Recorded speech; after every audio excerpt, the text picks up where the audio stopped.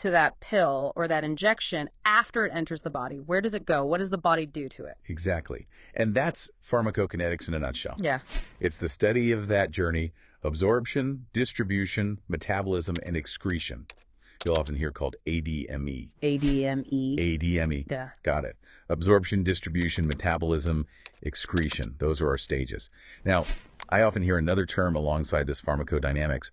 How do we keep those two straight? That's a really common point of confusion, but it's pretty distinct when you break it down. Pharmacokinetics, the ADME part, is what the body does to the drug. Okay, body acting on the drug. Yeah, how it gets absorbed, where it travels, how it's changed, how it gets kicked out.